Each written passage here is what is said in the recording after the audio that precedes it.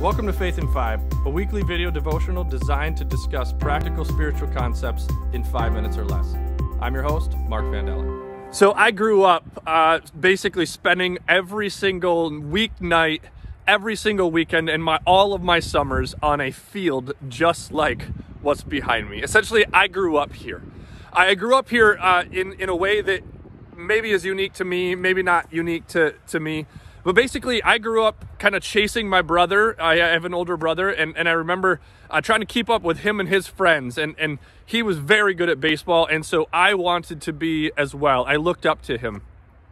But I looked up to him not only because he was my older brother, but looking back on some of this, I had the lucky experience of seeing a brother who was in high school who would oftentimes put aside time with his friends, and he would throw batting practice to me. Or he would send me out to the outfield and he'd hit me pop flies. I had a brother, like a high school kid, that did that for his middle school little brother. I also grew up having parents that worked for themselves and had the flexibility to be at every single one of my games. They sat in the bleachers. My dad actually was the head of the umpires at one point as a volunteer role.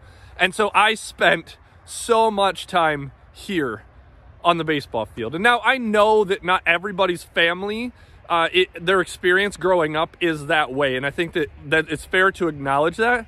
But I also want to acknowledge my family is not perfect. And my brother's not perfect. I know it's hard to believe, but my parents aren't perfect. And maybe even harder to believe is that I was not perfect. See, the hard part about family is sometimes we expect perfection. And in doing so, we are often disappointed. And so the way for us to kind of cultivate gratitude around the people closest to us, our family, and again, you can put yourself in your own family setting that sometimes if it's not a parent or a sibling, we actually get the opportunity if we get married or have kids ourselves, or maybe it's an extended family, that we get to kind of develop what that family looks like in our future. That's the gift of it. But the reality is that being grateful for those closest to us takes some sort of intentionality. And bigger than that, it takes grace. See, admitting that I'm not perfect, I was very challenging to my parents at times. I am rather creative at times.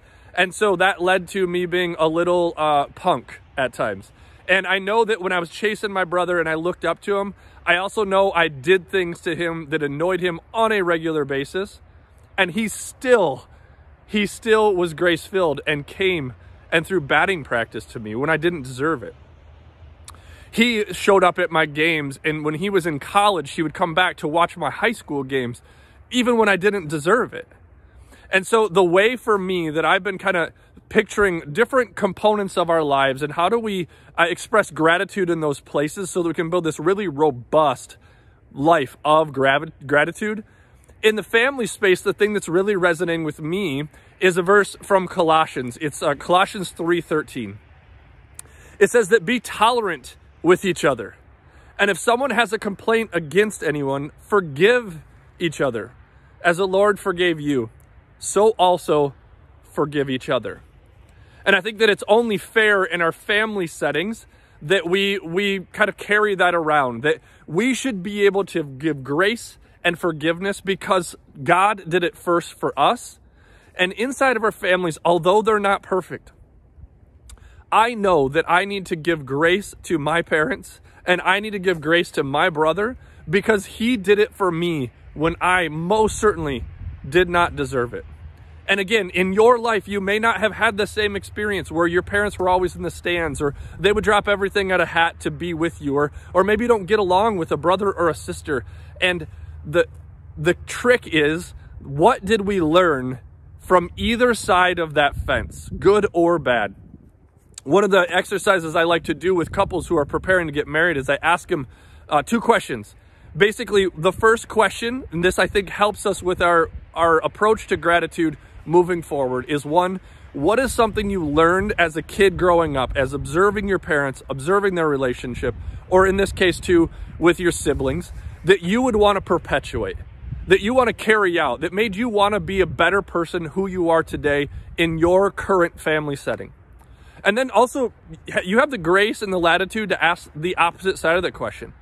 What are some things that you observed in your family, that you observed in your parents, that you observed in your siblings, that it wasn't great, and you don't want to perpetuate? Some of those bad places are places we should give grace, and some of those places are potentially bad enough in our lives that we can determine in our lives as we have a family that we don't need to carry that on. And that's what I believe this Colossians verse is trying to help us see, is that let's give grace. Let's not carry that around and let it weigh us down and be a burden to us.